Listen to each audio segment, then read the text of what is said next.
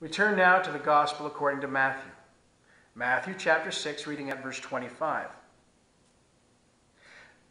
Let us hear Christ's words.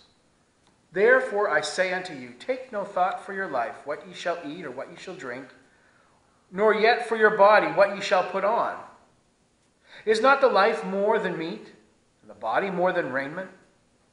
Behold, the fowls of the air, they sow not, neither do they reap, nor gather into barns, yet your heavenly Father feedeth them. Are ye not much better than they? And which of you, by taking thought, can add 1 cubit unto his stature? And why take ye thought for raiment? Consider the lilies of the field, how they grow, they toil not, neither do they spin.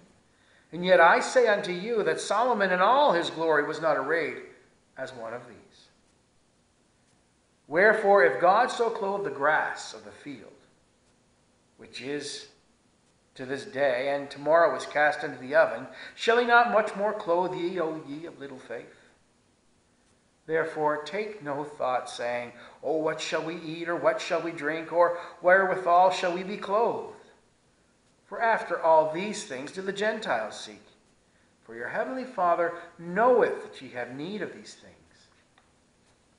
But seek first the kingdom of God, and his righteousness, and all these things shall be added unto you.